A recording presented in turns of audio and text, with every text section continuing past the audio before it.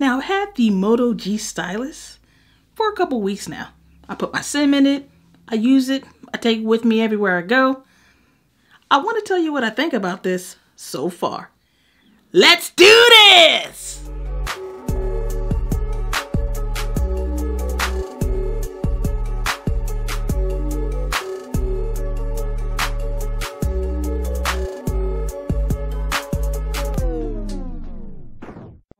So I've only been using this device for a couple of weeks, but I noticed some things that I like about it.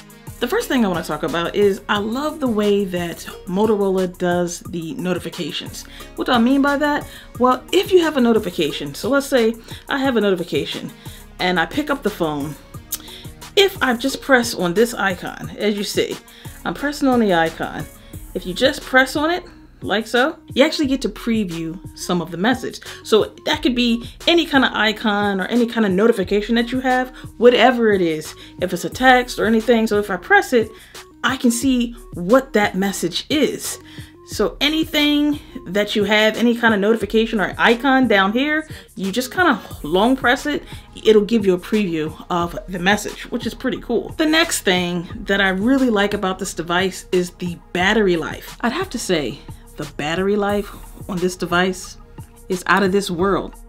I can get by 2 days before I have to charge this device again. And remember, yes, I'm using it for phone calls. I'm using it to text. I'm using it for social media. I am using the device to listen to music and take pictures and all of that stuff. So as you see, I took a screenshot of some of the battery life that I was getting, and that's with the SIM in the device. It's amazing how well the battery is optimized for this device. And so that's another thing that I'm like really impressed with, is the battery life. But we'll see how well the battery maintains as we go on, because you know I like to do reviews on these devices a couple months later. The next thing that I thought was really cool, and I don't know if it's just with this device, is the action camera. Now, you're gonna say, so what, whatever, action camera, whoop-de-doo. But the thing is that there are some people out here in this world, and I don't know why, but they still take videos with the phone in portrait, holding the phone in portrait mode. When you take videos, people, please flip the phone, make it landscape. It looks better, it takes up the whole screen. So what Motorola has done is with their action camera, when you're taking a video, and for the people that always forget to put it in landscape mode, you actually are taking those videos with it in portrait. Makes it easier to hold, I guess, but this way, those people that forget, they're gonna have a full screen video. I think that's so cool. This is my first phone that I've seen them do that, but I'm not one that ever takes videos like this, trust me. The next thing I want to talk about is the dual speakers on this device. These speakers sound good. Think about it again, guys. The price of this was $299. So for $300, I'm getting a huge battery, dual speakers, and the speakers sound amazing. Listen to this.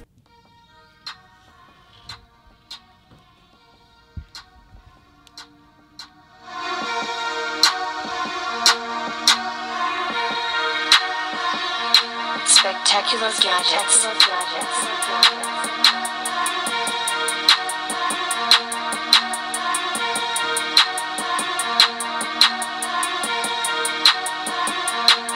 Oh yeah.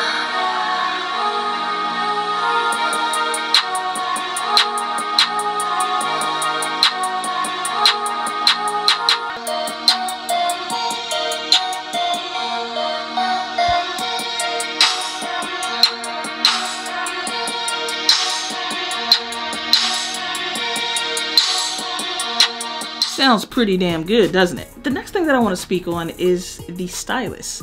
So if any of you are familiar with the Note series, there is the S Pen. And if you take that S Pen out, let's say you leave it on your desk and you go walk away, the phone will actually alert you that you have walked away without replacing the S Pen. Now the Moto G Stylus does not do that, but if you allow the permissions, it will tell you the time that you put out the stylus as well as the location, and it gives you that information. It saves it for you, so it's right there, and you'll be able to know at what time you actually took that thing out. I think that's a pretty cool technique to make sure that you don't lose your stylus. Now again, I haven't had this device for too long, and so you know that I already did a video speaking on the micro scratches that I have on this device already. Yes, the device is plastic, so it's going to scratch a lot easier.